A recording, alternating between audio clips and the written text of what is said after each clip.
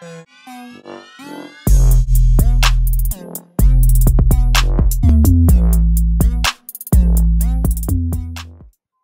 this video, I'm going to be talking about kinematic curves, how to analyze shapes, directions, and locations of curves.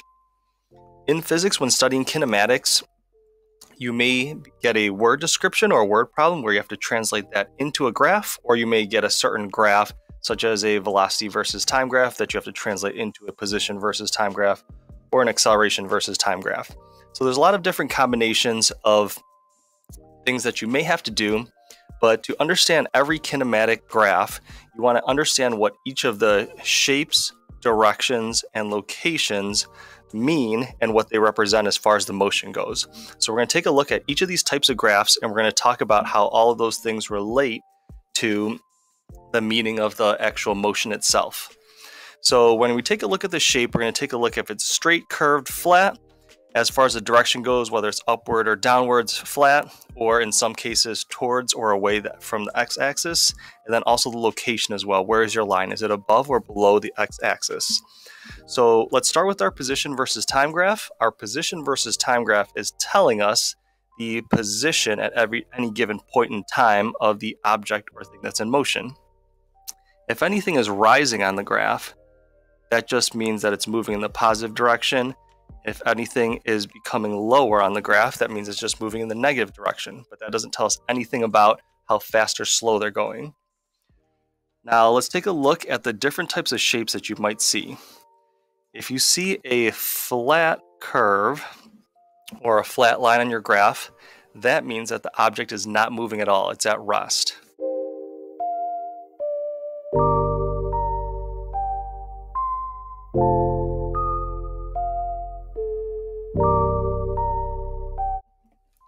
So if the line is flat anywhere along the graph, that still means the position stays constant, which means the object isn't moving at all.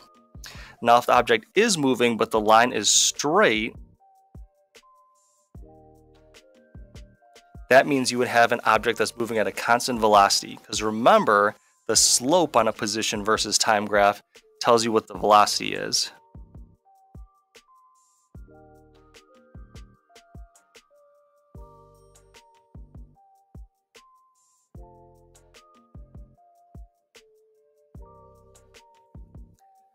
So in any graph, the slope is telling you about the rate of change, and this is the rate that the position changes per time, which is the velocity.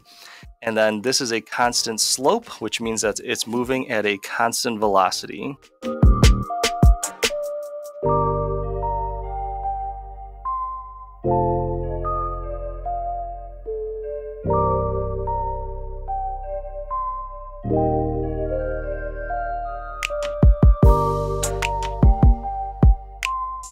And again, the only difference between these two blue lines is just the direction, because anything that's rising on the graph is moving in the positive direction, and anything that's becoming lower on the graph just means it's going in the opposite direction. Now, the last type of shape that you will typically see in a position versus time graph is something that is curved. So the word curve doesn't necessarily mean the shape of it is curved. A curve is just referring to any line that's on a graph, whether it's straight or flat. So now we're actually talking about shapes that are actually curved on the graph. So there are various types of curves you'll see, but for the most part, there's pretty much only two, and they look something like this.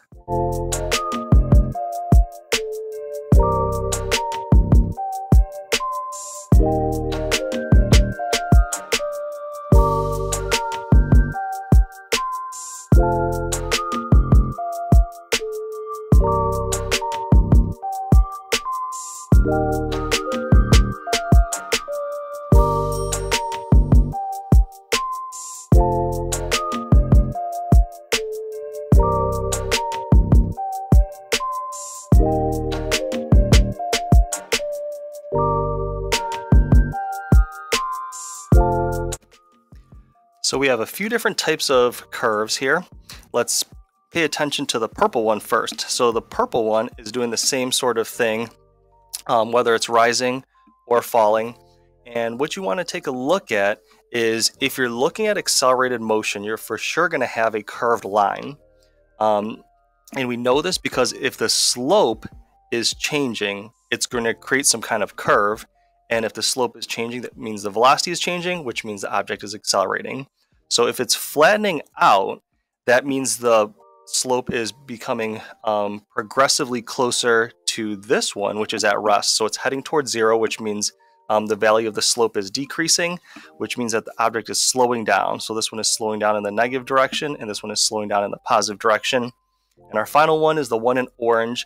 That's one that becomes progressively steeper. The steeper the slope, the greater the rate of change, which means that its velocity is becoming greater and greater, which means the object is speeding up. So this one is speeding up in the positive direction, and this one is speeding up in the negative direction. So depending on your scenario, you have to think about what the slope is supposed to look like. Is it supposed to be straight? Is it supposed to be curved? In which direction it's heading?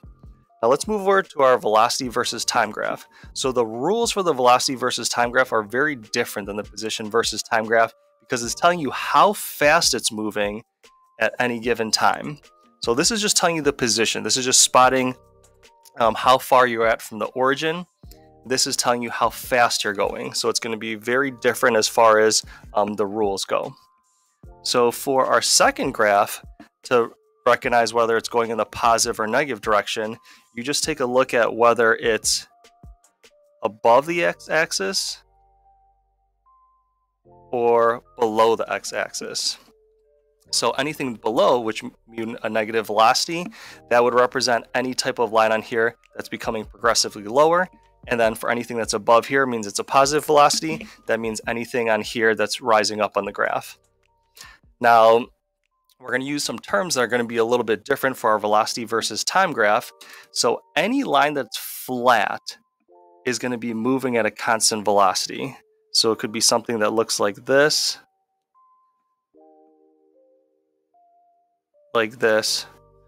or something that's right on the actual x-axis itself. So all of them are moving at a constant velocity. This is a constant positive velocity. This is a constant negative velocity. And a constant velocity of 0 would mean it's at rest. So the only point where you can possibly represent something at rest is right on the actual x-axis itself.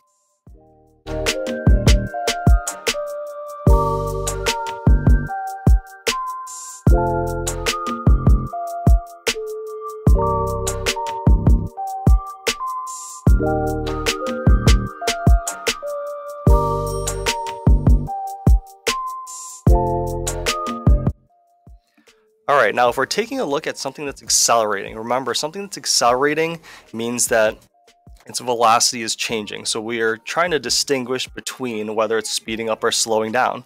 On the position versus time graph, to distinguish between those two, we took a look at whether it was flattening out or getting steeper.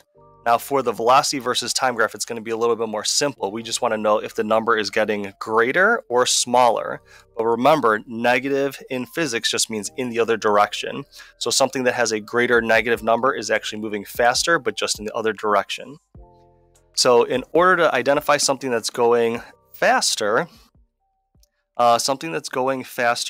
would just be something that is moving away from the x-axis.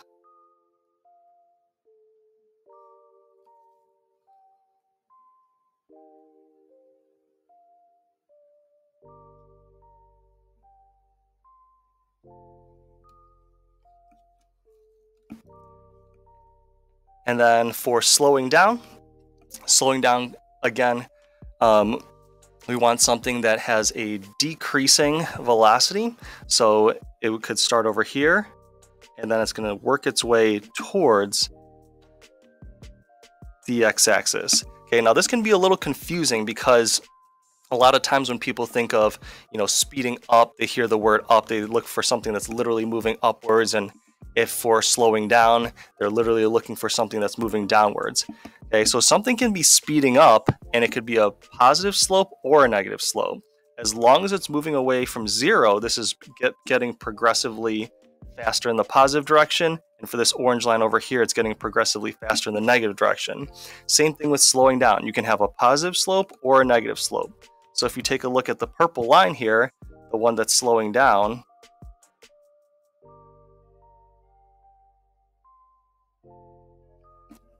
if it's heading towards 0, that means it's getting closer and closer to becoming at rest. So again, you don't take a look at the actual slope, whether it's a positive or negative slope.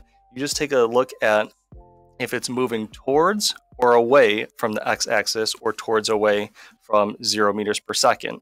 So this one is starting out at a fast negative velocity and getting progressively slower and moving towards 0. And this one is starting at a high positive velocity and decreasing, and again, also heading towards 0.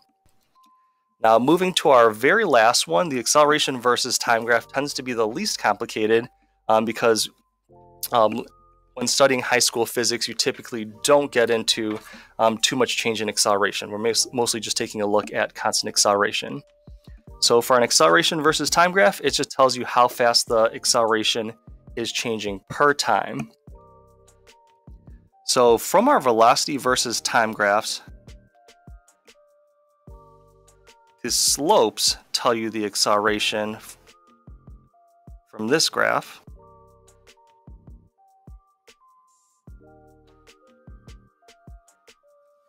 So we saw that how fast the position changes per time represents the velocity, and how fast the velocity changes per time represents the acceleration. So for our very last one, there's not too much going on here. We have a line basically above 0, on 0, or below 0.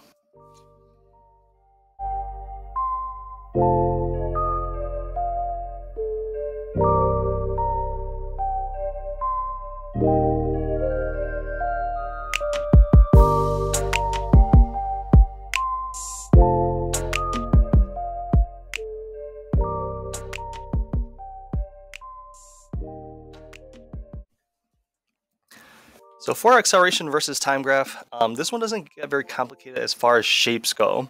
So typically if you're just translating a velocity versus time graph to an acceleration versus time graph, you just simply have to take a look at the slope.